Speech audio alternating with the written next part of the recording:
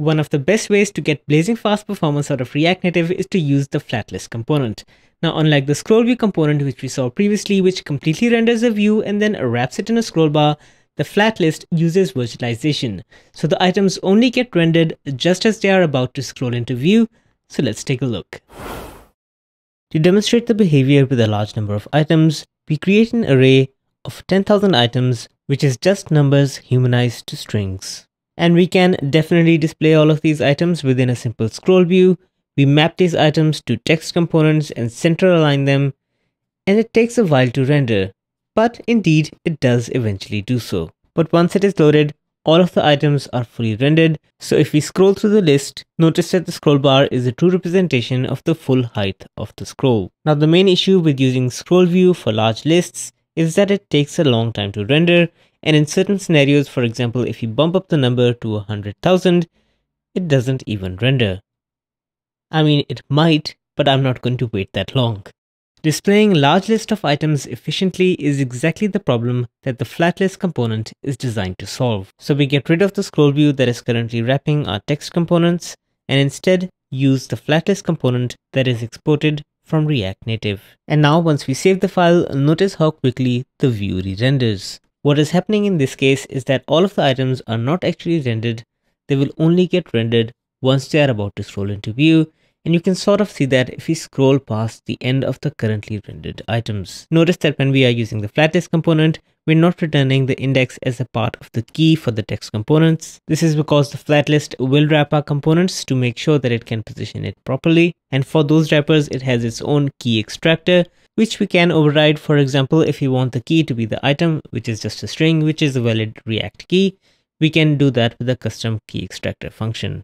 The default key extractor would have checked item.key followed by item.id and then would have fallen back to using index. Now, of course, in order to be a full-featured component, the FlatList provides a number of props in order to optimize its lazy rendering. For example, we can change the number of items that are loaded initially using initial num to render and update the number of items that get fetched in every batch by using max to render per batch. The default values for these properties is 10, and with the max to render per batch bumped to 100, you can see that we are a lot less likely to scroll past the end of the currently rendered items, because every time we are about to hit that, more items will get loaded each time. And of course, the best way to optimize any virtualized list component is to have a determined height for each of the individual items, and this use case is supported by the FlatList component as well. Let's go with a fixed height of 16 for each of the items within our list, and we store that in a constant on top of our app. And instead of rendering naked text components, we will wrap them in a view which will give that fixed height. And here we are bumping up the font of the text component as well, but you might want to distribute this height differently depending upon the children that you have in each item. Now that we are rendering our items to each have a fixed height, we need to provide this information to the FlatList component, and we can do that by using the getItemLayout prop. This prop gets passed all of the data items that we have in the list, followed by the index that it currently wants to know the size calculation for. And we have to return an object containing three things. We have to return back the index that gets passed in, and this is a slight memory optimization so that the FlatList doesn't have to create a different object. The length that this particular item is going to take, which we know to be the item height, followed by the offset away from the top, which in our case is going to be a simple multiplication of the index followed by the item height, because all the items are the same height. And with this getItemLayout prop in place, we're going to get a much better experience when we scroll through the items. You can see that the scroll bar now is a true representation of the full expected height of the component.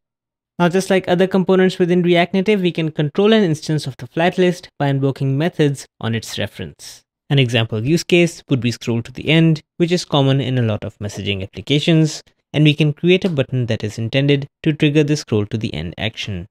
Now, of course, to trigger a method on the FlatList, we would first need a reference to the FlatList, and we can do that by using the useRef hook within React, and then binding the result of this useRef to our FlatList component.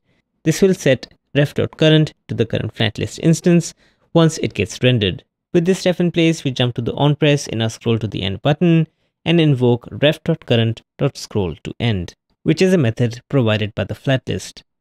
Now, if we trigger this button, you can see that we indeed scroll to the 100,000th number. Another neat feature that is provided by the FlatList is the ability to scroll to any particular index that we want.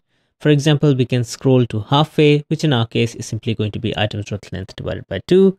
And if we trigger this particular button, you can see that we scroll to 50,000th and first item.